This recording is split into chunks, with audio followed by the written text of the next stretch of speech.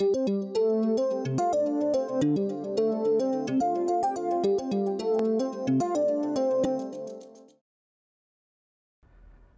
now it's time to talk about which wave functions actually solve the harmonic oscillator Schrödinger equation. What functions are there that we can take the second derivative of, add them to x squared times the same function with various constants thrown in, and get back the function that we started with.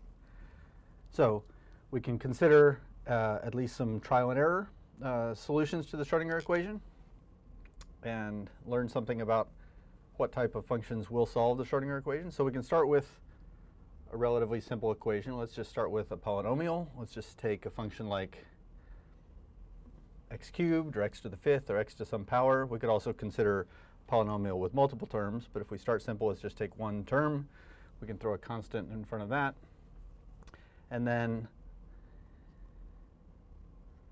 the first derivative of that function, we're going to need the second derivative of that function in order to plug it into Schrödinger's equation. So taking them one at a time, the first derivative of that function is going to look like 3ax squared. And then the second derivative will pull down the x squared down to just an x, pull down the 2 into the prefactor. So now I've got 6a times x is the second derivative. If we go to plug those into Schrödinger's equation, so I've got some constants, and throughout this whole derivation, I'll not worry about the constants. We can worry later about whether these constants happen to cancel some other constants, but just to see if the function is going to work, I've got some constants multiplying the second derivative of the wave function, so that looks like more constants times x. And to that, I want to add some constants, 1/2 k. So constants multiplying x squared times the wave function. So x squared times the original x cubed gives me a total of x to the fifth. So constants times x to the fifth. Does that equal constants times the original function, which is x cubed? So is it true that a linear function plus a fifth order term equals a cubic term? Definitely not. The x terms don't match in this expression, so that means that this guess at a solution failed. If we start with a function like x cubed, the reason it didn't work is because the second derivative knocked the power of x down by 2 to just x. This x squared raises it by 2 to x to the fifth. Neither of those matches x cubed that we had in our original function. So we're going to have to try something different. Just an x to some power is not going to work. So we can try something else. So part of this problem was that the second derivative kept knocking down the power of x, and we wanted eventually to be equal to the original function. We certainly know some functions that don't get knocked down in powers as we take their derivatives. Those are functions like e to the, let's say, a times e to the bx, exponentials. If I take derivatives of an exponential, the first derivative just pulls down the derivative of the exponent, pulls down a b.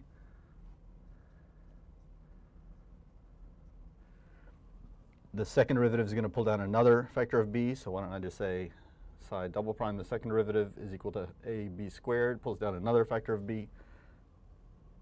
And if I plug those into Schrödinger's equation to see if they work, second derivative, so again, constants, I won't worry about the specific values of. The second derivative looks like e to the bx.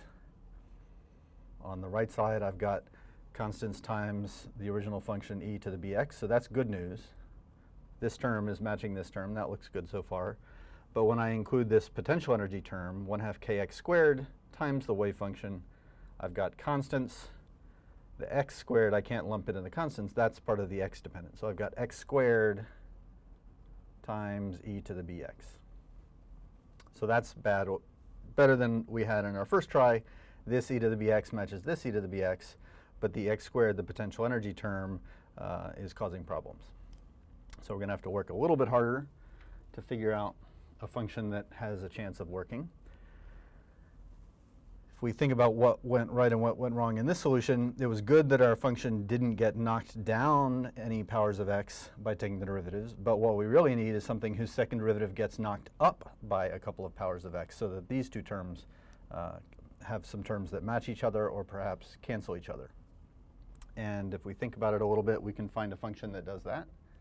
So what I'm looking for is a function that, if I take derivatives, pulls down not just extra constants in front of the function, but extra factors of x in front of the original function. So I can do that with a function like an exponential again, but now instead of e to the bx, I'm going to have e to the b times x squared. I'm going to have more than one power of x up in the exponent, so that when I take the derivative of the exponent, it's going to pull down some factors of x out front.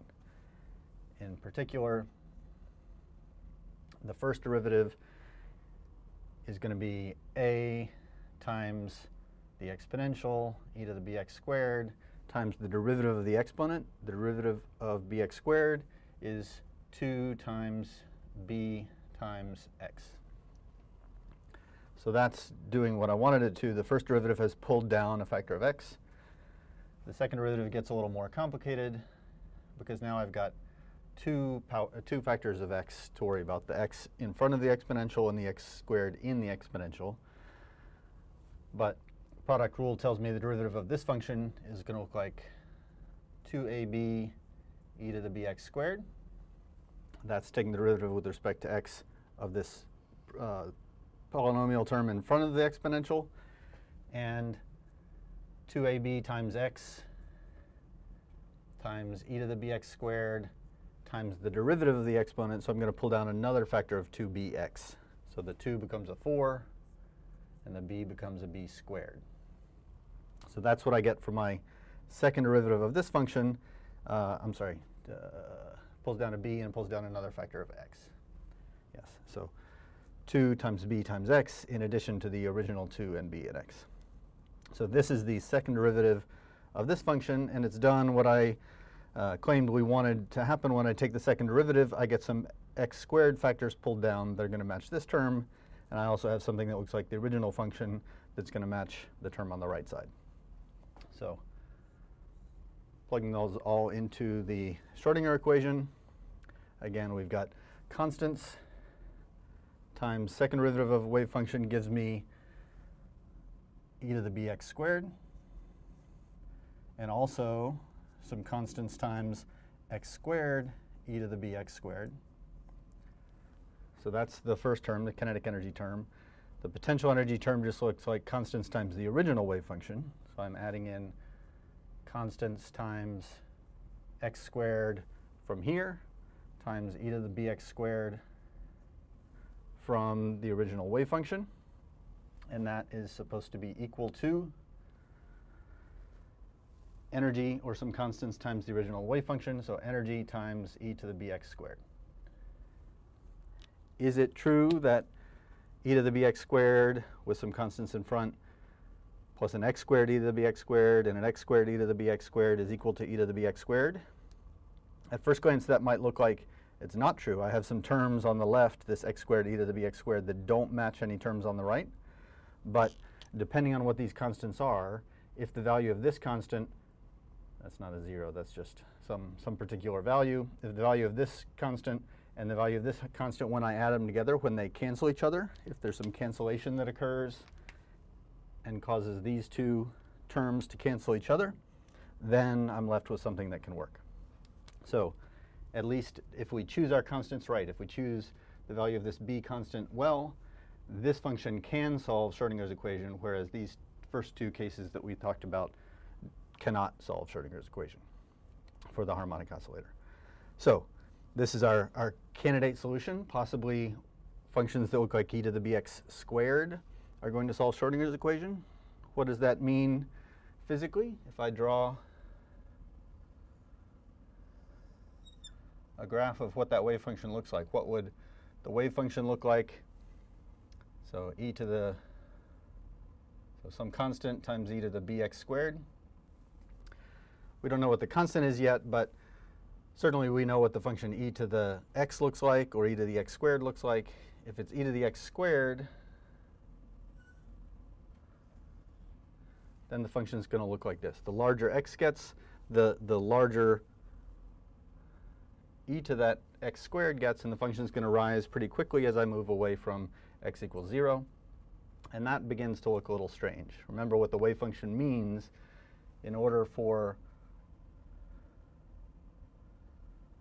us to interpret what the wave function means, remember that the probability of finding the particle at some point on the x-axis is proportional to the wave function squared. So that means I get more and more likely to find the wave function, or find the particle at x values as x gets either very large or very small, and that probability reaches infinity as the value of x approaches infinity. So that's sounds like it doesn't make any physical sense. I can't have an infinite probability of finding the particle at any location. But the good news is I haven't decided what this constant b is yet. It doesn't have to be a positive constant. So this graph is what the function would look like if b were a positive number. If b is a negative number, then this is going to look like e to the negative some constant times x squared. That sounds like a Gaussian function or a bell curve. So we know what Gaussian functions look like. So if b is less than 0, b is a negative constant, then the wave function is going to look like this.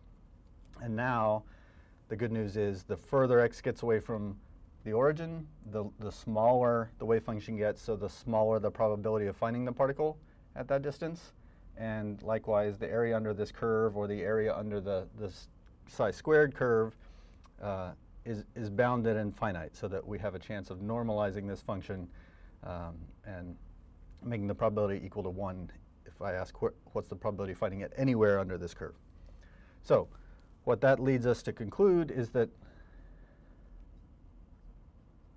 a possibly valid version of the wave function would be some constant times e to the minus some other constant squared. So if I rename my constants, instead of calling them a and b, I'll go ahead and start using n for the normalization constant out front, e to the negative some constant times x squared. And for my constant, I've made it negative, so I've changed its meaning. So b is equal to negative some other constant. I'll change its name to alpha.